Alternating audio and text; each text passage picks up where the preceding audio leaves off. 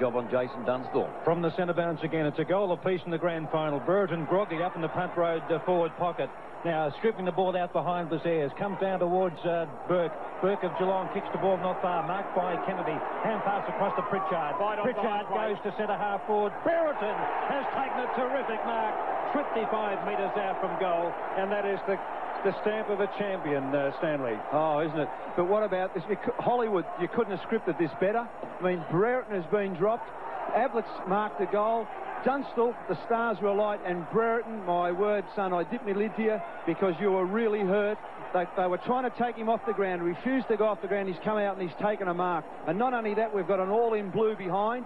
The thing with Dipper's involvement actually took on 3 Geelong players in a very, very bruising encounter. Now Brereton, 25 metres out. Punt road goal has put it through. So 3 goals in 4.5 minutes in the grand final. What an opening. 2 to Hawthorn and 1 to Geelong.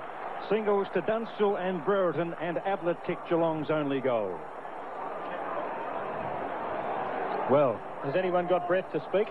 Oh, well, yes, I have. Look, this is probably the best start we've seen to any game. And again, I just want to dip my lid to Brereton because he hands it out. We know that. But here's a case of he's taking it. He's got up. He hasn't squealed. He's just gone on and stamped himself on the game with a great mark and goal.